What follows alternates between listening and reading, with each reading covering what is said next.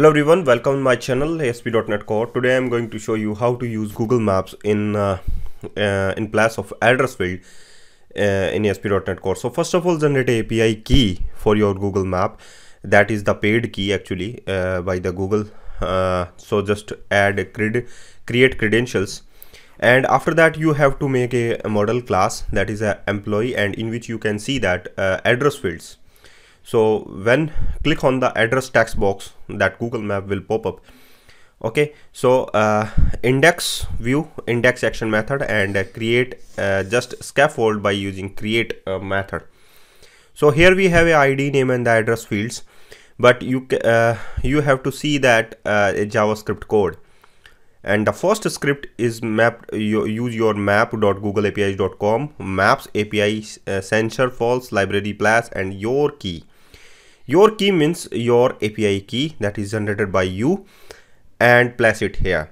If you are not place API key, then that type of error will occurs, and you can see that lots of error will happen if your Google Map will not load properly.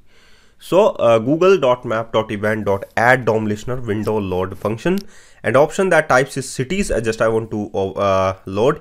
Component restriction is country, that is a specific country you want to search address in the place of address, and document.getElement by ID, that means address, and address field is mapped with your that address field, that is the name address, because the ID property of the address is placed it here.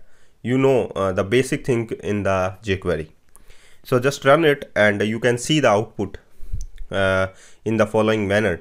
Because here I'm not using API key, so just type of error you are facing, that oops, something went wrong. That type of error will happen when you are not placing any key, and if you are that is the input invalid key map error. I mean to say that invalid key, I mean to say that that is not key. So that type of error exception will occurs, invalid key, and lots of error will show if you are passing that type of key is equals to this, that is the key. Just copy and paste it in place of key. And if your key is not you can say that your key is fully it's not valid, but you are not paying for the key, that type of error will occur. Google, this page could not that is because you are not paying.